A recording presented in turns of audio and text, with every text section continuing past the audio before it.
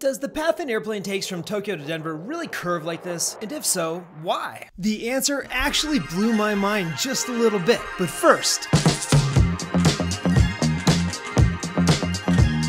I recently left Tokyo at 4:15 on a Sunday afternoon and landed in Denver at 11:48 on a Sunday morning after traveling for 11 hours, which had me thinking, did I just break time?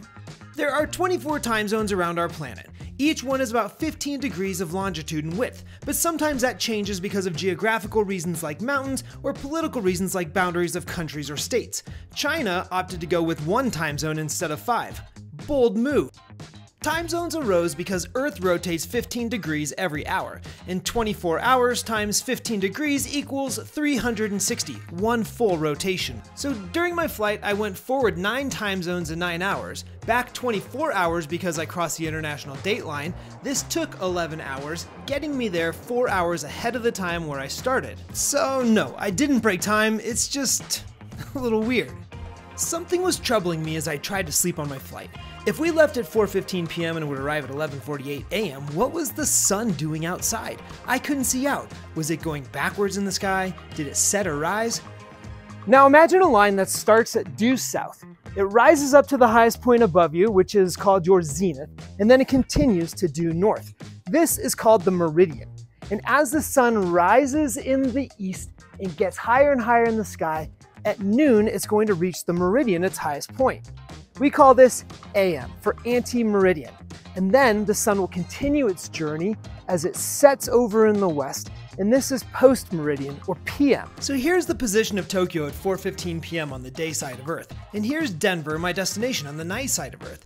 During our 11-hour flight, the Earth made 1/2 rotation, and as a result, we zoomed right through the night side of Earth, landing in Denver when the sun was at its highest point on the sky right on the meridian at noon. Now, would a plane really go from 36 degrees latitude at Japan to 52 degrees latitude over the Aleutian Islands and back to 40 degrees at Denver? It seems to me it would just make more sense to go in a straight line from point A to point B.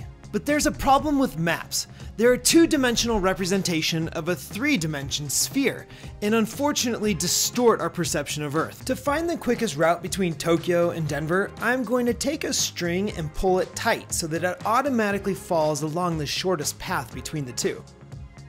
And there you have it, the string follows the flight path almost exactly.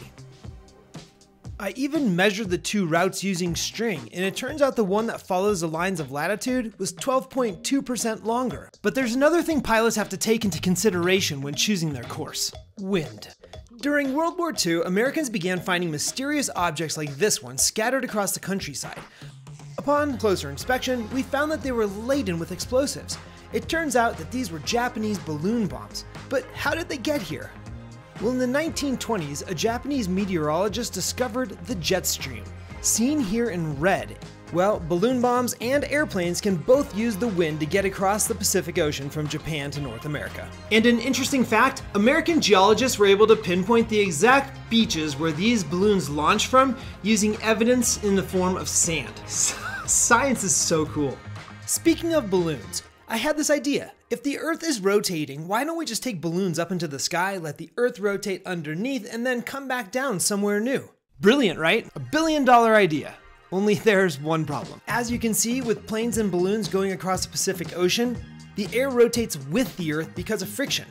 The ground pushes on the air molecules touching it, they push on the air molecules touching them, and pretty soon the sky is moving with us. Which makes sense. Otherwise, as the Earth rotates at hundreds of miles per hour under the atmosphere, it would be like the world's worst hurricane. So a lot is going on when you fly. There's time getting all messed up, wind is blowing, the Earth is a giant rotating sphere. It's amazing to me how man-made creations like airplanes, time zones, and science bring the world together and explain what the heck is going on. What are you curious about? Let me know.